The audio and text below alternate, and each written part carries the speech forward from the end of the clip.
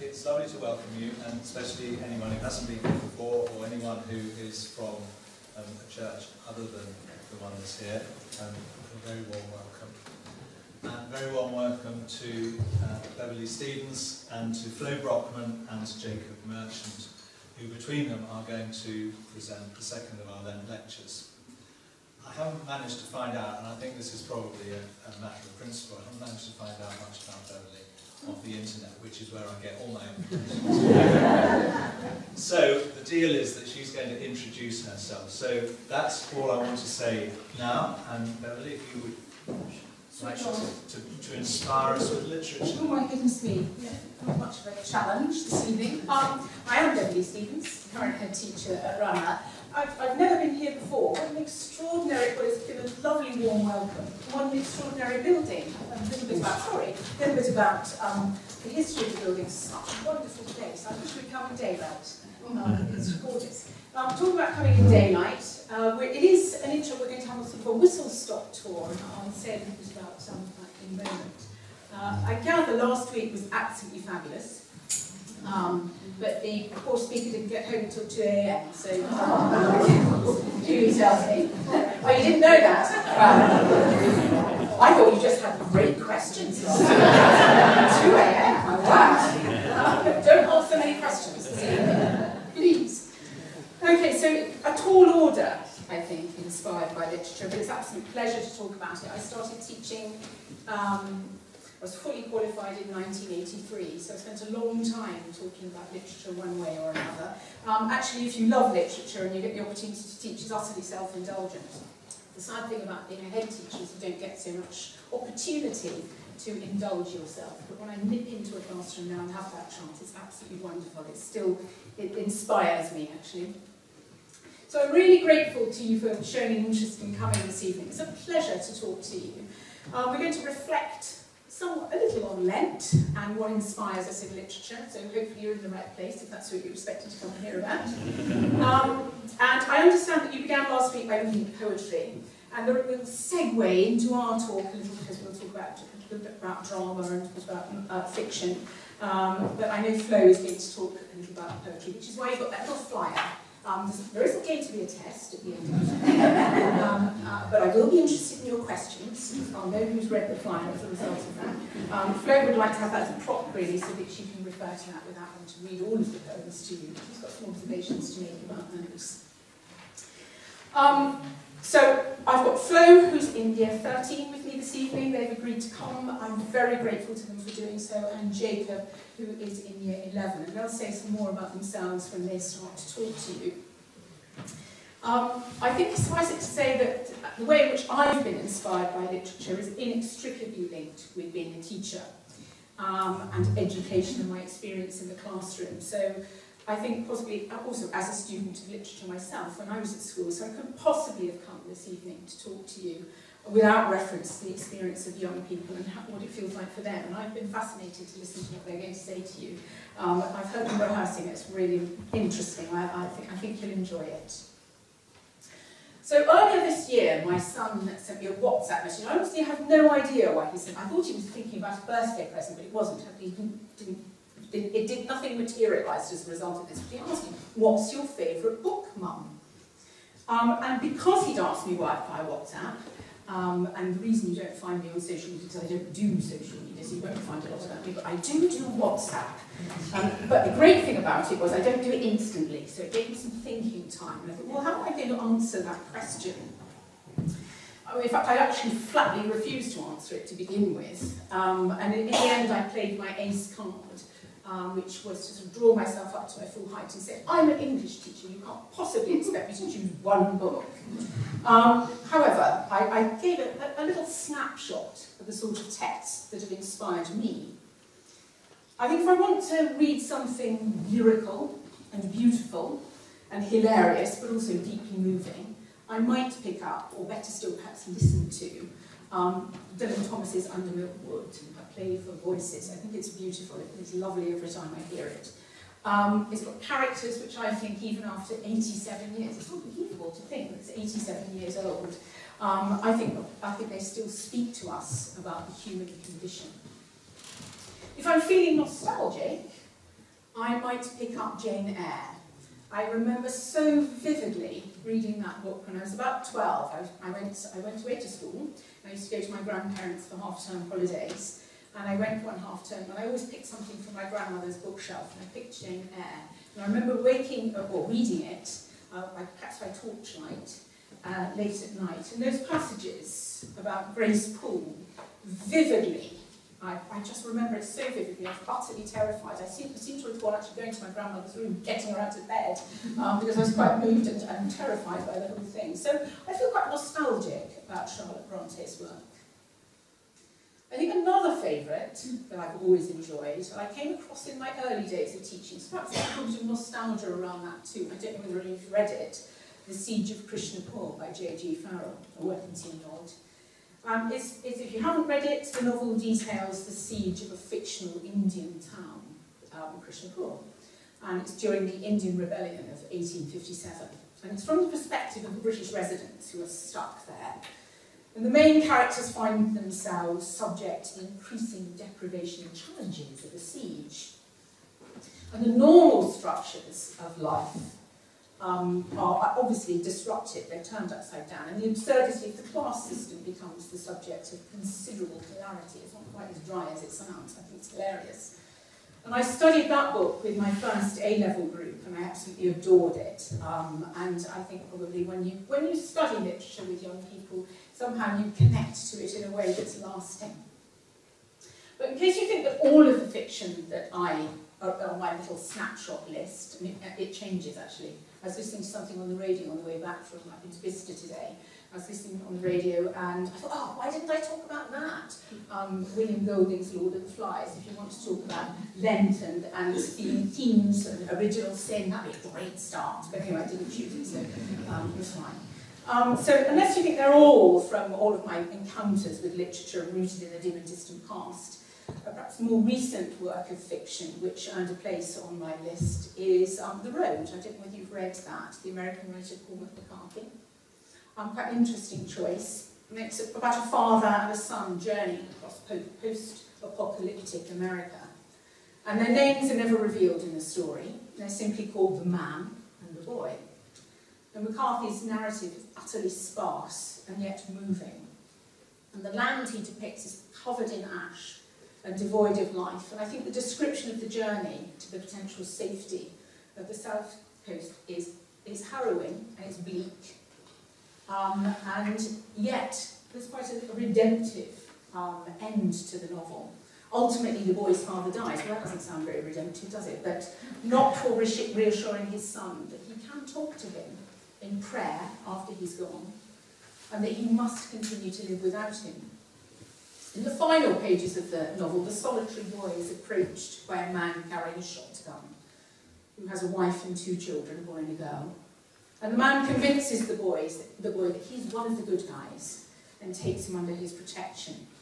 And as I say, somewhat unexpectedly, the novel ends with a thin sliver of hope. And I think, actually, if we're interested in reading whether it's scripture or fiction, thin slivers of hope are incredibly important. I think selecting any short list of literature is a bit like selecting, and I think this, Julie mentioned this a little bit earlier, 8 records. I don't know how many of you got that. Mine changes too, that's not mine change, but I have an 8 disc selection in my head for Desert Island Discs. I don't know whether everybody still listens to that, but I love it. And the books, I think, literature needs to be like pebbles in a pond, doesn't it? They need to create ripples. And that could be, as I've illustrated very briefly there, in terms of memories and associations.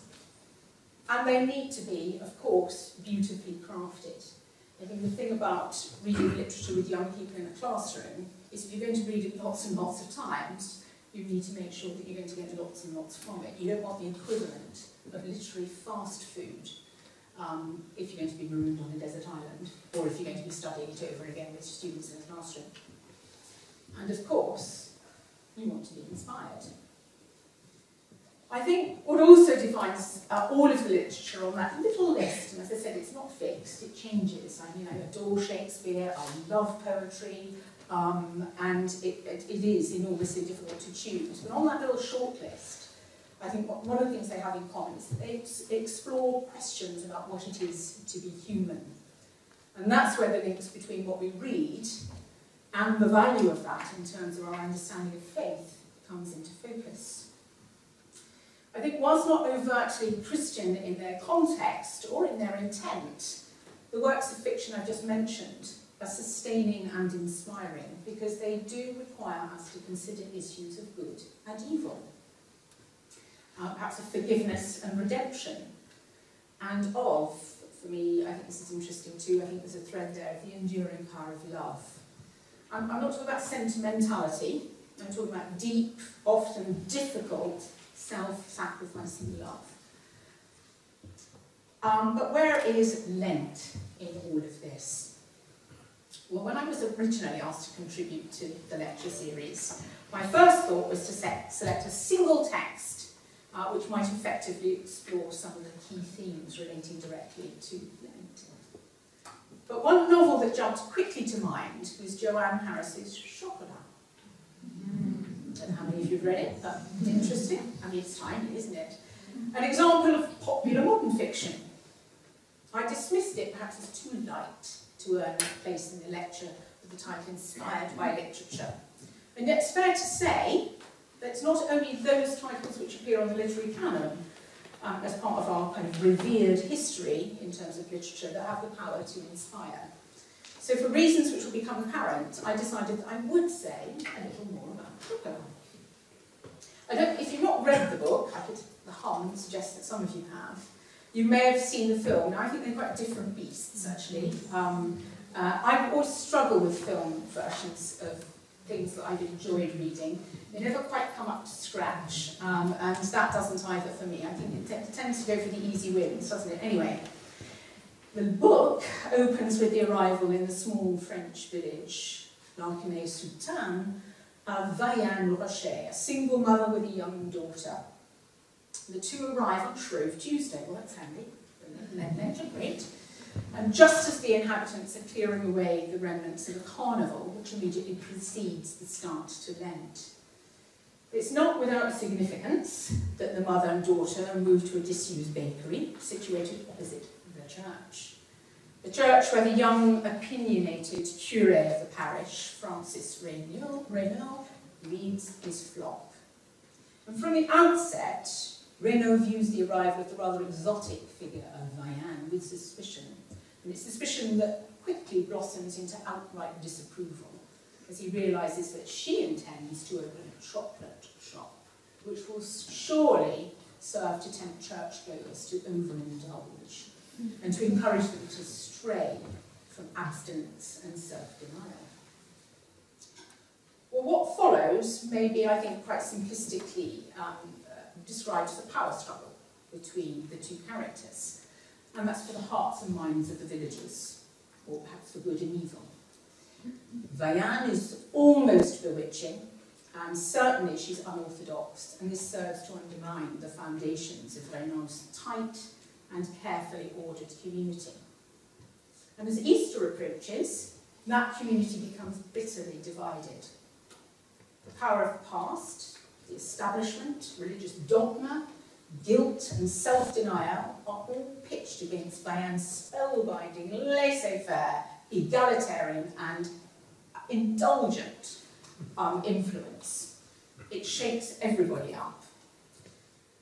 I think in Chocolat, faith with a small f, that's representing the belief or trust in the goodness of others, and love appear to be set apart from religion. So, popular fiction it may be, but it is rattling our thoughts around in terms of those key themes. Francis Ranelagh knows the rules of his religion, but his version of Catholicism is distorted and barren because it lacks love. The leader of the village's religious community places his faith in what he understands to be God's rules, as opposed to in God himself. I think surely, having read the gospel accounts of Jesus' encounters with religious leaders and teachers of his day, that message strikes a chord with us. Ranelagh never expresses his love for his flock. Instead, he focuses upon their sins and their shortcomings and becomes obsessed with trying to control them. He claims, I want to guide them, to free them from their sin, but they fight me at every turn. He hears their confessions, but it is Vian who listens to their hearts. Convenient as it is to be able to refer at this time to a text so firmly rooted in the season of Lent, we need to be careful not to claim Harris's message here as being overtly Christian. Vian has faith in humanity and any amount of love, but she doesn't champion the cause of any kind of formal religious thinking or tradition. Quite the opposite. Indeed, she celebrates pagan holidays and encourages her daughter to do likewise. She loves mythology and stories of spirits and witches. Well, that simply will not do. Whatever your views about Harris's underlying motives in creating these two characters, perhaps it doesn't matter. The people and places in the novel just don't exist. So of what substance and relevance can that possibly be? They're entertainment, that's all. Nothing more.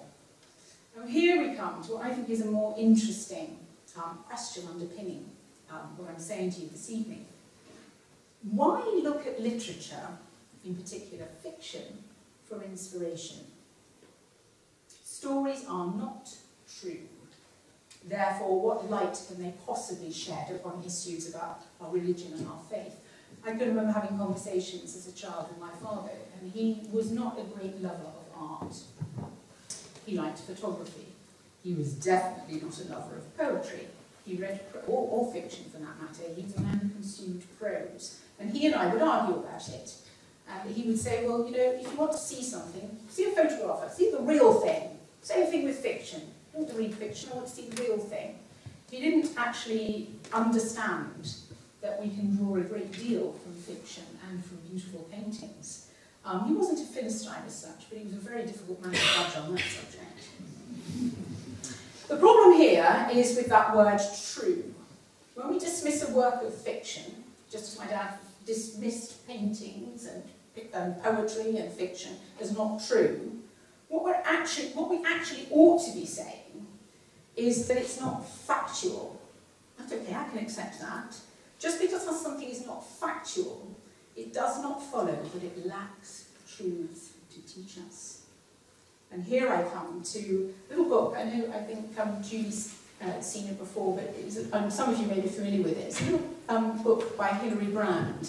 It's called Christ and the Chocolaterie. And I want to read a couple of short paragraphs to you from this. It's actually, it doesn't deal with the novel, it deals with the film. It's quite light and entertaining, but it's also an interesting little perspective on Lent alongside the film. But she says this: suppose you were asked to write a history of your church. You wouldn't find it difficult to write the facts. Number in the congregation, the different activities, names of leaders, etc. You probably wouldn't find it too difficult to write the good things. We've had an Alpha course. We've built a new church hall. We take our kids away to camp. But quite probably, and quite rightly, you would find it hard to be totally honest.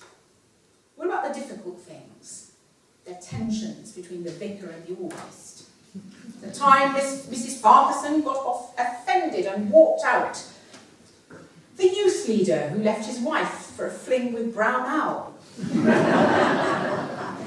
If you were writing fiction, however, I hope you did some homework before I read that out. I didn't. I'm taking a risk. If you were writing fiction, however, you could explore these things. You could examine how the youth leader ached for some human warmth. What there was in Mrs. Farquharson's childhood that made her so difficult. How the vicar went home at night and wept with frustration at trying to keep everyone happy. It might well be a far truer account of how things really are in your church, with a safe but accurate history that doesn't hurt anyone. So, far from being something we should dismiss as irrelevant, fiction fiction has a great deal to offer in terms of enabling the reader to explore things which are hard. And we do it when we're reading fiction or poetry or whatever, we do it on neutral ground. And I think this links with Aristotle's notion of catharsis, a word which means literally purification or purging. If we follow Aristotle's line of thought, it's possible to conclude that as readers, when we identify with a story, we are provided with a safe place in which to draw out and examine buried feelings, anger, pain, fear, lust, love, greed, which if they were allowed to erupt or surface in another context would be quite harmful, not to say dangerous. In short, I think fiction allows us to grapple with the human condition at a safe distance. The issues we might examine, or the questions we might ask ourselves, for instance prompted by reading Schopenhauer, could look something like this. If a stranger turns up in your church, what messages would they get about Christianity? Or what can we learn from the novel about self-denial? Or perhaps, is Vayan a brave freedom fighter or a sinister and subversive destroyer of traditional values? Or perhaps more profoundly, what damage is done by a life that is safe, secure, and calm? According to Aristotle's logic, novels and poems, far from being dismissed on the basis that they're not true, could and should be viewed as great starting points for exploring big issues about God, the world, and what it means to be human. And as a teacher in a Church of England school, this resonates very well with me. Ideas about God, faith, and the human condition do not reside solely in the RE lesson, or indeed in the school assembly hall. We're better to do some of that exploration than in the classrooms in which we're reading and studying fiction, drama and poetry. So that brings me nicely to our students who've kindly given up their time this evening to share some of their thinking on the subject.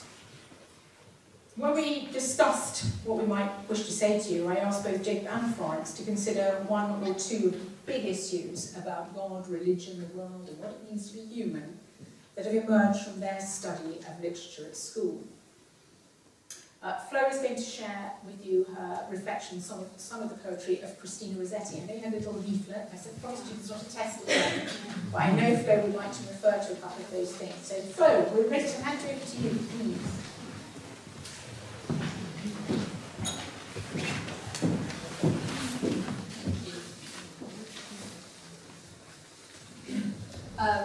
I'd first like to just introduce myself. I'm Flo. I'm a Year 13 A-level English literature student, and I hope to study English at university next year. I'd like to take this opportunity really to discuss the poetry of Christina Rossetti.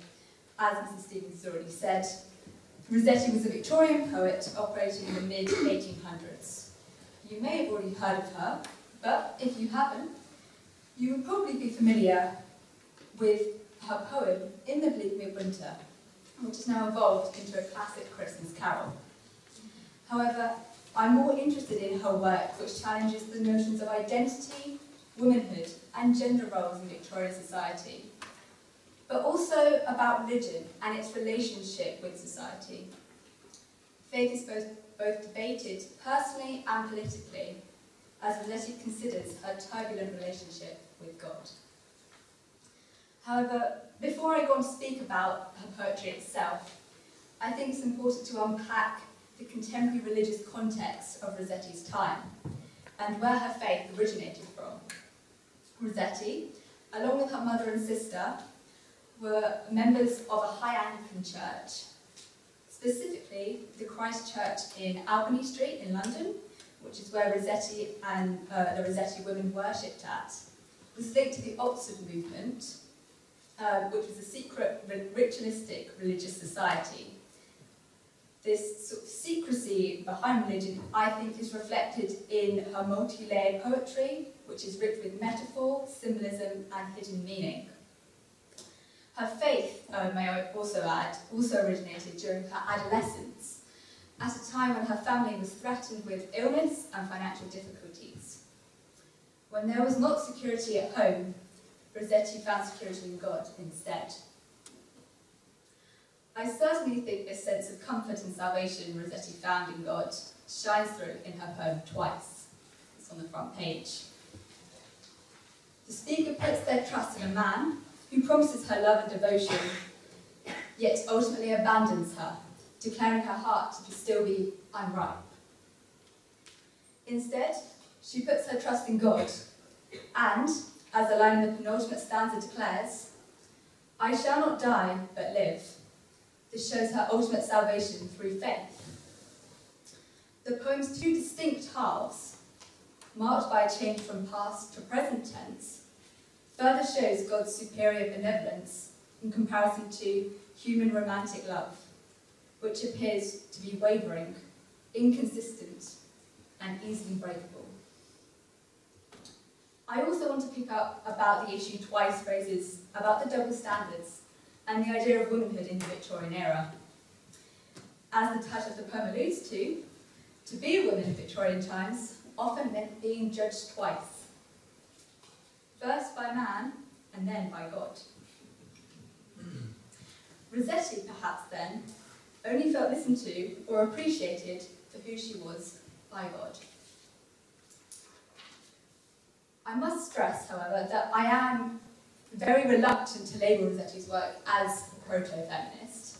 She was a vocal opposer of the suffrage movement, and therefore most definitely would have disagreed with that label. However, she does dissect gender roles and women's position in society further in From the Antique. I think that might be on this page. The poem begins with, "It's a weary life it is," she said, "doubly blank in a woman's lot." The speaker then goes on to describe their apparent insignificance in the world, miserably concluding, "Still, the world would wag on the same without them." Rossetti operated in a patriarchal society, and it would be at least another 50 years until women gained the vote. And instead they were reduced to domestic and motherhood roles in the Victorian age. So essentially, From the Antique gives a voice to the forgotten women in their society. This implied social political commentary, however, is also shaped by Rossetti's desire to reach an equilibrium between her religious devotion and social obligations. Through her poetry, Rossetti constantly questions how she can invest in romantic relationships without damaging her faith. And there seems to be no final answer. Rossetti rejected 3 proposals in her lifetime, all due to religious differences.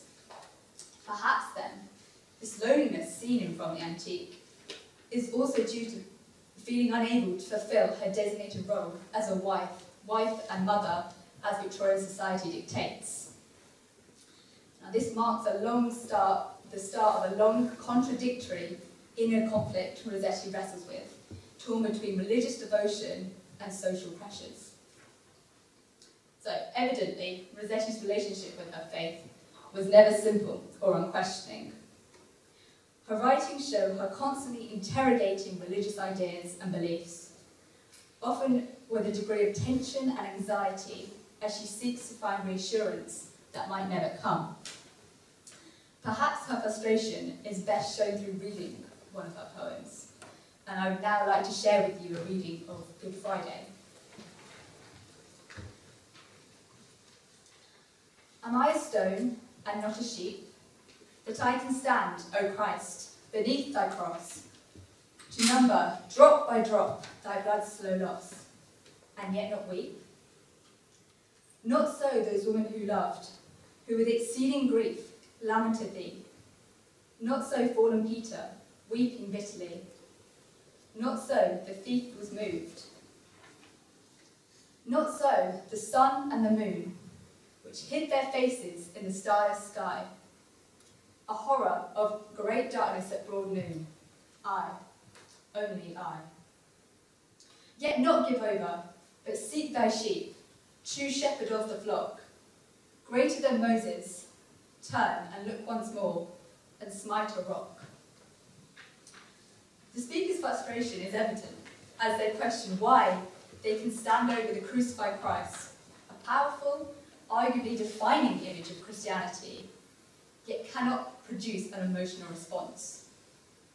Evidently, Rossetti knows Christianity inside out, yet the poem shows that knowledge doesn't automatically lead to feeling God's power. It appears that no matter how many times you pray, attend the church, or study the Bible, these actions will have no spiritual impact if you do not have emotional investment behind them. Rossetti, therefore, is at a crisis point. Yet, no matter how detached she feels from God, she remains undeterred. As the poem says, she vows to turn and look once more, and smite a rock.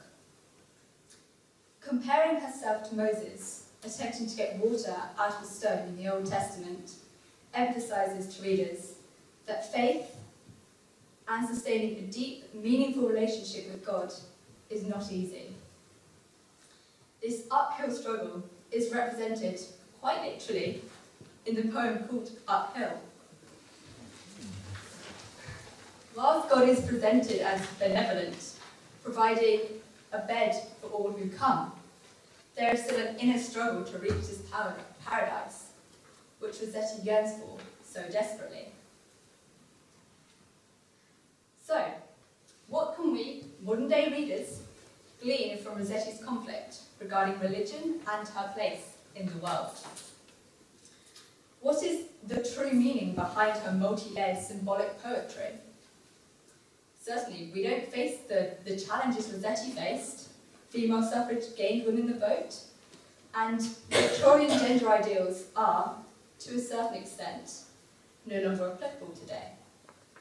Yet, Rossetti's complex, contradictory relationship with religion is a reassuring message for all of those struggling with their own faith. In a time of Lent, when our resilience is challenged constantly with temptation, this is even more applicable. Rossetti, despite all her inner conflict surrounding her belief, her gender, and her place in society, persevered nevertheless. And I think we should all take strength from that. Thank you.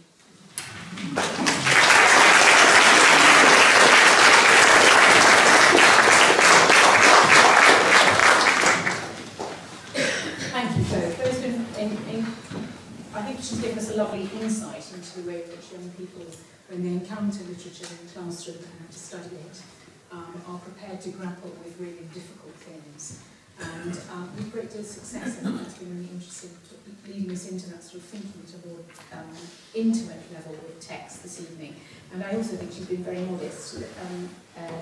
She's actually going off to Cambridge to read English literature, Murray Edwards College. So I think you're visiting tomorrow, aren't you? Yeah, so they're visiting tomorrow, where there will be so much opportunity to do some more grappling with talented texts. But you don't have to wait until year 13. You can start doing that much sooner. And to illustrate how that similar kind of process is undertaken in year 11, is Jacob. He's going to talk about one of his GCSE texts. Good evening. Good evening. My name is Jacob and I'm 16. I will be taking my GCSEs at the end of this academic year, and I hope to take English literature as a sixth form next year. So, in GCSE English, I'm studying An Inspector Calls. It's a play written in 1945 by a socialist called J.B. Priestley. For any who don't know the story, and I expect lots of you probably do, a police inspector interrupts an engagement party to question the partygoers about a case of suicide. A young woman called Ava Smith has drunk a bottle of disinfectant and died. Now, it turns out that each of the 5 people at the party has played a negative part in the circumstances surrounding her death. Arthur Beverley, the father, fired her from his factory because she asked for higher wages. His daughter, Sheila, was jealous of Ava's natural beauty, and because of this jealousy, she had her fired from her next job. Sheila's fiancé, Gerald, kept Ava as his own private mistress, but then dropped her back into prostitution when he finished with her. And while drunk, Sheila's brother, Eric, got Ava pregnant against her will. Finally, their mother, Sybil, destroyed Ava's last hope of charitable aid because Ava referred to herself as Mrs. Beverley. However, despite the title and the rather complex plot, this isn't a detective play. It's about people. Now, Priestley wasn't a religious man. Nevertheless, the message he shares in this play is actually very similar to that of the Bible. Throughout the play, the playwright emphasizes that we're all a community. We're all mixed up together like bees in a hive. And we need to think about more than just our own welfare. So Priestley used the play in order to make his audiences change their social attitudes. He wanted them to realise that everyone in society has a duty of care to each other. In other words, he's asking everyone to love your neighbour as yourself. During the play, the inspector revealed that all of the guests were guilty, to some extent. They each had a negative impact on Ava's quality of life. Now, at first, Gerald challenged the inspector about this. He didn't want to get caught up in all of this. So he said, after all, you know, we're respectable citizens and not criminals. Now to this, the inspector smoothly replies, sometimes there isn't as much difference as you think. This wasn't just aimed at Gerald. I think this is Priestley talking to all of us. No one is blameless. We all make mistakes. We all fall short of perfection. Priestley asks us here to examine ourselves. Now, there aren't always direct analogues between 1945 and now, but there are some things that I think are particularly relevant today. Do we treat our employees fairly? Do we buy responsibly? Or do we overlook slave labour overseas because it allows us to get cheap products? And do we protect our planet to the best of our ability? Or do we allow laziness to stop us from doing the right thing? I think we can all agree that it isn't always easy to do the right thing. And Gerald's character is an excellent illustration of this. Through him, Priestley shows us that good and bad actions aren't always black and white. When Ada Smith became Gerald's mistress, he did improve her situation for a time.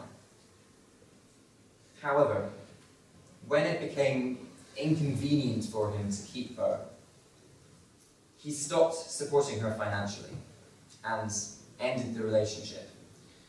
So this returned her to her previous situation, but with added emotional turmoil. It feels awful when you think someone cares about you, but then they just discard you like an empty sweet wrapper. So, although Gerald temporarily helped her, it was for his own convenience. And it ended up making matters worse for Ava. Because Ava's pain was emotional rather than physical, this meant that Gerald didn't feel remorse for his actions, because well, he didn't feel like he'd done anything wrong. Now, it's interesting to notice that the only characters who do show remorse and they accept responsibility and repent were the two youngest, Eric and Sheila. Now, I suggest that Priestley wanted us to be open to having our self-perceptions challenged, as children do, to learn. There is a very clear analogy here with Matthew 18, verse 4. Therefore, whoever humbles himself like a child is the greatest in the kingdom of heaven. Sometimes we need to return to a childlike state and have the humility to let other people teach us. However, the fact that young people are often more open to influence than many adults is a double-edged sword in today's world of reality TV and social media, which encourage teenagers to focus on image and followers rather than substance and friendships. And although some of my peers complain about having to study a provocatively moral text like Anna Spectacles, I think it's invaluable. So much of our modern culture encourages people to think only about themselves, that it's important to read something that encourages us to consider other people.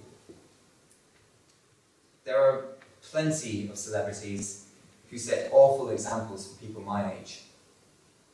And I think, in contrast, the inspector in Anna Spectacles is designed to be a positive role model. Thinking more about the inspector, I think he is easily the most puzzling character in the entire play. To emphasise this, Priestley deliberately chose his name, Inspector Ghoul, because spectres and ghouls are both sorts of ghosts or spirits. And different people interpret him as an angel, a Christ-like figure, or even a shared hallucination. But to me, Priestley has given the inspector three attributes that stand out: power, love, and self-control. Sheila recognised his power when she warned her family, "You mustn't try and build up a kind of wall between us and that girl. If you do, the inspector will only break it down." And the inspector shows that he has love when he says, "I've often thought that it would do us all a bit of good if sometimes we try to put ourselves in the place of those young women counting their pennies in their dingy little back bedrooms." And finally, the inspector demonstrates his self-control in his stage directions. Now, there aren't an awful lot of them, but they include things like dryly and steadily and massively, which all show that he does have control not only of his situation, but of himself. Now, I expect you may recognise the three attributes of power, love, and self-control from 2 Timothy, verse 7. "The Spirit God gave us does not make us afraid. His Spirit is a source of power and love and self-control." And I think that the inspector seems to draw his strength from this biblical source. Perhaps he could be a role model for Christians. He seeks the truth. He challenges injustice when he sees it. And he spreads the same call to action that Jesus preached. He says this, "But remember this, one Ada Smith has gone, but there are millions and millions and millions of Ada Smiths and John Smiths still left with us, with their lives, their hopes and fears, their suffering and chance of happiness, all intertwined with our lives and what we think and say and do. We don't live alone. We are members of one body. We are responsible for each other.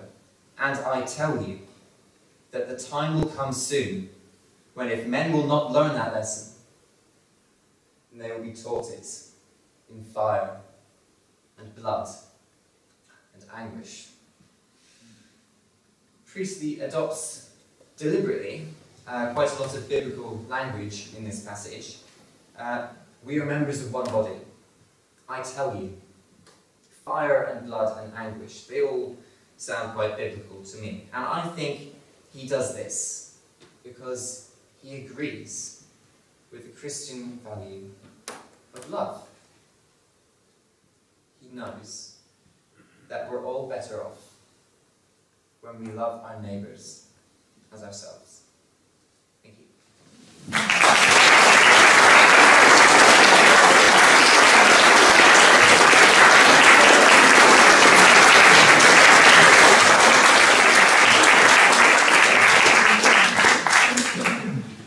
Well, I feel wonderfully optimistic about Jacob's GCSE.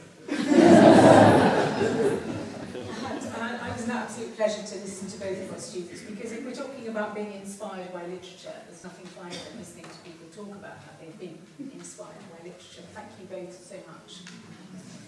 I want to enter the final phase of this evening's presentation by thinking aloud about the importance of how we read and reflect on literature, rather than the contents of what we read.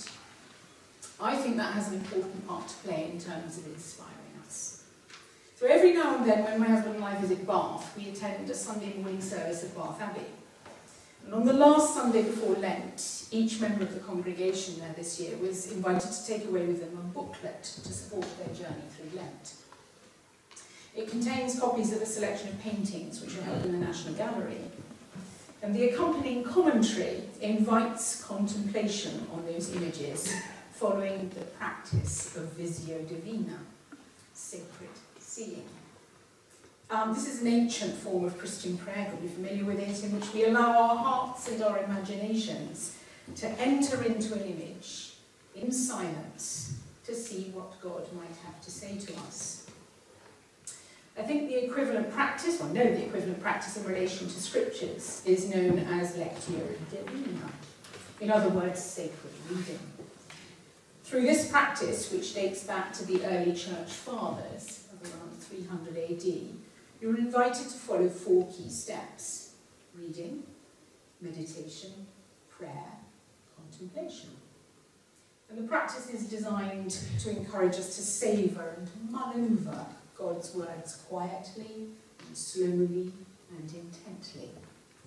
The reader has the space to respond to what he or she feels God is saying, to consider how God's word applies to their daily lives, to have the opportunity for an intimate time of communion with God. Now, I'm not asserting that studying literature in school or at university has a sacred function. But the practice of reading a text slowly and carefully, of meditating upon what we've read and deepening our appreciation of what is written, just as we've seen illustrated this evening, in order to explore its riches, that resonates with me as a teacher. I was not aware of Lectio Divina when I embarked upon my career in the classroom, the best part of 40 years ago. But these key elements are fundamental to the way in which I believe young people should be encountering what the poetry and novels they read in school. It's not all about exam papers. What a waste that would be. If the literature in question has things to say about God, the world, and what it means to be human, albeit in the form of fiction as opposed to fact, then there is the potential to move and inspire. And to all of this, I would like to add one last footnote. In Samuel Wells' book, A Nazareth Manifesto, he asserts that the fundamental human problem is not mortality, though overcoming that takes up a great deal of our creative, economic and technological enterprise. Instead, he claims that the fundamental human problem is isolation. He says this: as a result of enhanced transport, communication and information technologies, which have made it possible to communicate in ever more extensive and complex ways, we have facilitated lifestyles where people are in touch with conversation partners on the other side of the planet, but not with next-door neighbours. Where face-to-face human interaction is ceasing to become the encounter of choice for a generation who were used to having plentiful alternative ways to make themselves known to one another. The flip side of making ourselves more independent and self-sufficient is that we're simultaneously becoming more isolated and more alone. My point is this: the contents of great literature, or even fairly mediocre fiction, undoubtedly have the potential to inspire us, to enrich our lives, and to deepen our understanding of what it means to live a more godly life. But in addition to that inspiration, given that we as humans are innately social creatures, the manner in which we encounter literature also has a fundamental importance. I would argue that the collective face-to-face experience of grappling with literature, the act of sharing it, talking about it, of combing through it, contemplating its meaning together, in a real as opposed to a virtual classroom, or indeed in a church hall, acts as a critical antidote to isolation. And it must be championed. But ladies and gentlemen, I think that's the title of a whole new lecture. So I'm so grateful to you for listening to us this evening. We've enjoyed talking to you, haven't we? Great, thank you very much.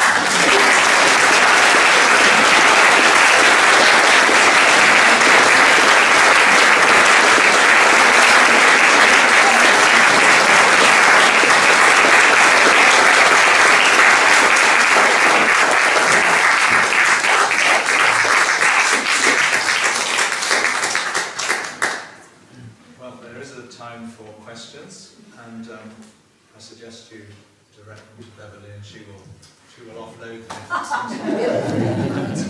them. Could you put your hand up, and then I can bring you the microphone? Thank you.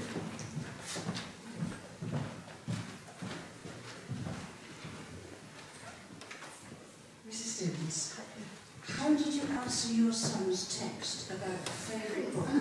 I gave him that list. I did. Not just one. No, because it changes. I think it's almost impossible for me. I mean, I absolutely adore Shakespeare. The grandparents I spoke about came to stay with. My grandfather was a very, very interested, quite a scholar of Shakespeare, and but you get that on the Desert Island disc. Desert Island, don't you? You get to get the complete works, so that's okay.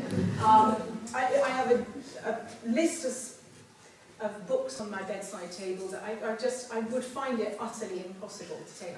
I think I can give you 8 discs, and I could give you 8 books, but one would be really... How about you folks?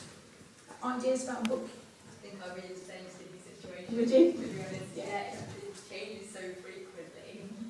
And I suppose, if I really had to pick something, I think I'd be a bit cheeky, and I would go with a poetry collection or another It's not a book as such, but I think there is a lot more to unpack in poetry. I definitely think you can revisit it more times than a novel and get something new from it every time. I think I would just be a bit bored if I just pick one book. A survival book.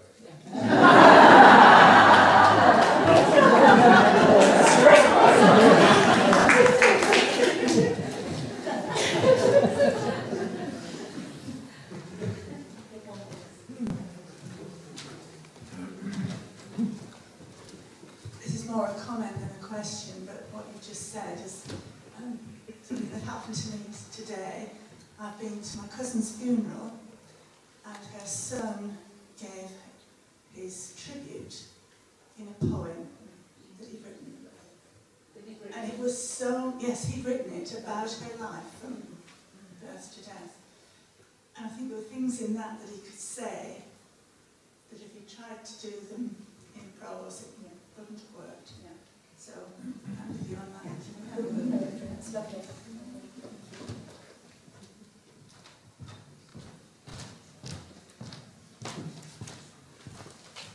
It was interesting when you said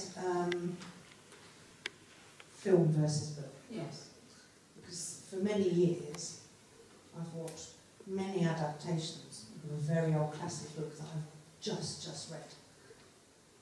And the irony this time round was I felt very anticlimactic when I got to the end of the book, because I'm so used to the sensationalised adaptations that it was Bram Stoker's. Right. Was that it? At the very end. But I wonder if you've ever come across any that you're quite pleased with the adaptation in film. I was going to ask actually, was that the Dracula? Yeah. Yeah, okay, because I did Dracula as a set text as part of my A-level, and I watched that, and personally, I thought that was a lot better than the book. That's what I was saying. My teachers disagreed, but I thought it was, I find the book is almost too long. I think it can be condensed. And I thought what they did with the TV series is they put, I'm not sure about the third episode, but definitely the first and second, they put a really nice humorous twist on the novel. Yes, because I was, because that was recent, but there was one in the early 90s that they put a love story between Dracula and Mina. And it worked enough if you hadn't read it. But yeah, so it was just like, but then I revisited the film the other day after finally, and I'm like, I hadn't seen it because I've read the book in a different mindset, and so it's like, but just at the end of the actual book, I was like, but yeah, so it was interesting. I'd been affected before I'd read it. If you see a great adaptation of a film adaptation of any of Shakespeare's works, I mean that just brings everything off the page, doesn't it? They always give me joy, so I wouldn't argue with that. I mean, obviously it's lovely to have the written word too, but it's also fantastic to see it, so I can enjoy that. I fall asleep most of the time in front of the television, as my husband will tell you. I'm not much better in a cinema either, so perhaps I'm not the best person to ask, but I think if I was having to make a choice, I'd say anything by Shakespeare. I'm rarely disappointed, because people lift it off the page. And the other thing is, and that brings young people to it. I think you can always celebrate that.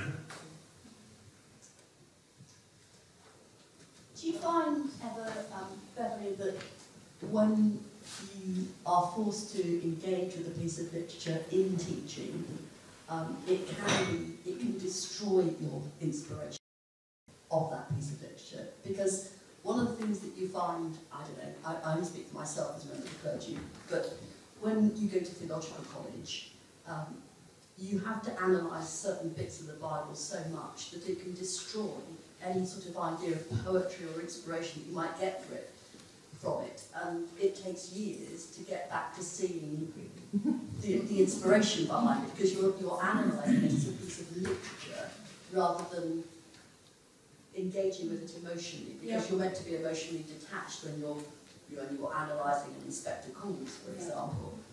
I take your point entirely, and I can certainly remember, I mean, I absolutely loved the poetry of Robert Frost, but when I studied it at school, it felt very reductive, because you were taking it apart. Yes. You can drive a beautiful car and really enjoy the journey, can't you? But I don't really want to get my head under the bonnet.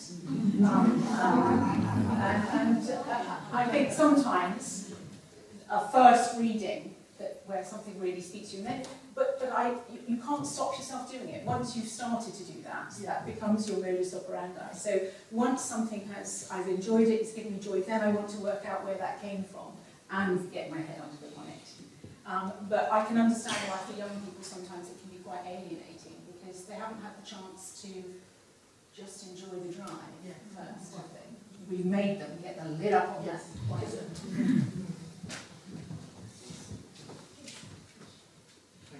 Just going back to my early days at school, I was poetry was written upon a blackboard. It was an aid to handwriting and memory. Yes. Not too much about in-depth analysis, I don't think. Yep. What's your view on learning poetry? Do you think it's a good idea?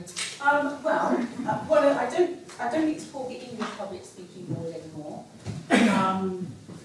I forget the name of it, but as part and parcel of the examination for that, I can remember my son doing this. They had to learn poetry. Poetry is meant to be spoken. And that's where some of that joy that we just talked about comes from, hearing it. So I think it's a great tool. If you just mechanically, I can remember this happening when I was in guides at school. And I can remember a girl standing up on stage, and I only remember the first few lines. She said, "The nicest boy I ever knew was Charles Augustus Fortescue." And she read the whole thing like that and killed the poem. I have to say, so take your choice. Carefully learned, lyrically learned. It would be a fantastic thing. And of course, that's as we've just said, that's what poetry is all about. We should hear it and feel it. You've asked some lovely questions. Thank you so much. Sorry. 2 o'clock.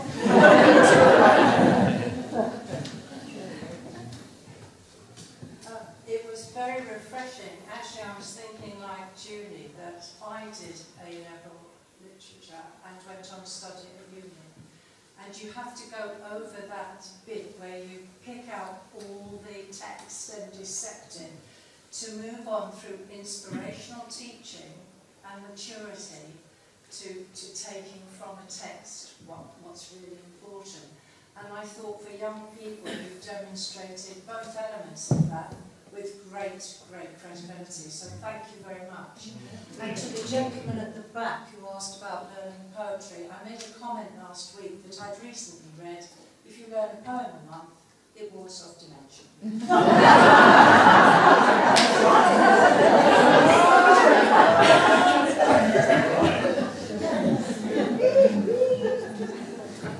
How are you getting on? Another question. Jacob's story, really personally, I'm probably the only person in the room who's called Troubled. And J.B. Priestley was 20 years ahead of me in my grammar school. And we did have to read in 5th form. I'm going to look at that book again.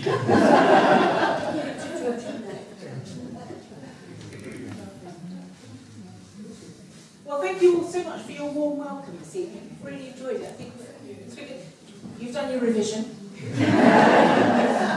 And I've been self-indulgent, so thank you so much. Well, thank you to all of you, and I suspect from my clergy colleagues and I, we would like to thank you for all the tips for future sermons. Unfortunately, one or two people will know where they came from, but you know what's on the agenda coming up. Could I just finish with a few housekeeping points, and to say that we hope that the video will be up online fairly soon, as last week's already is, if you wanted to go back or if you weren't able to come to that and want to see it. Could I also remind you that on Monday afternoons at 2 o'clock we meet here for a discussion for an hour, and what we're doing at the moment is reflecting on what we heard at the previous week's Lent lecture, so that will give us another benefit from what we've heard tonight, and anyone is most welcome to come to that. On your way out, there are two things this evening. As normal, there is a tray, and your donations towards expenses would be greatly appreciated. But there is also this evening a bookstall with books from Quench, which Carolyn is looking after. So if you have a moment before you go, do have a look at that. Could I thank, as before, all those who helped organise this evening, the stewards and people who did the refreshments, Julian, who's handled the recording. Is it running out of battery? Just as I come to an end? It's connected to the power, so we're okay. So thank you for that. And as you probably know, next week, all being well, the Bishop of Chelmsford, Stephen Cottrell, will be here, inspired by art. So once again, to all three of you, thank you very much.